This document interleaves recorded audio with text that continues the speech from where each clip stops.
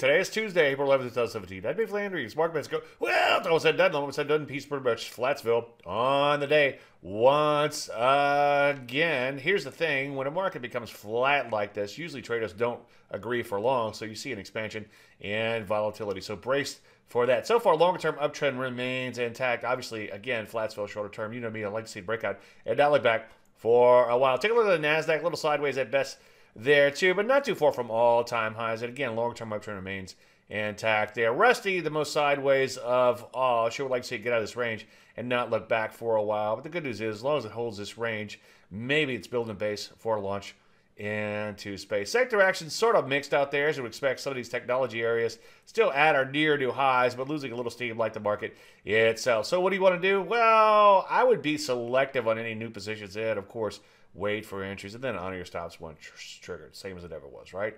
Any questions? As usual, Dave at DaveLandry.com. I'm Dave Landry, you sort of Market Minute.